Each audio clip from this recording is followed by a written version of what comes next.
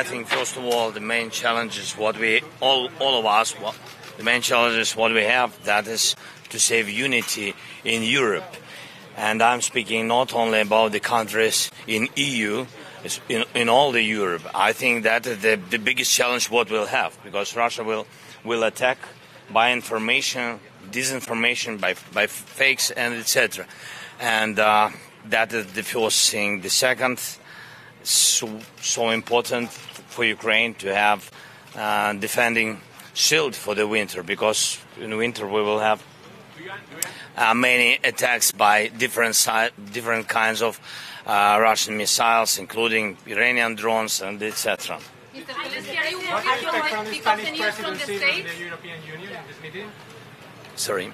Are you worried because the news from the States, from the United States and the Congress, are you worried?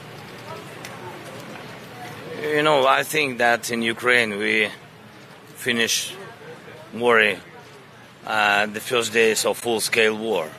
I think it's too late for us to worry. I think we have to work on it. And with the United States, I've been in Washington this year, and I had a meeting with President Biden, and I had heard his 100% support in White House, and also support by bipartisan support in Congress.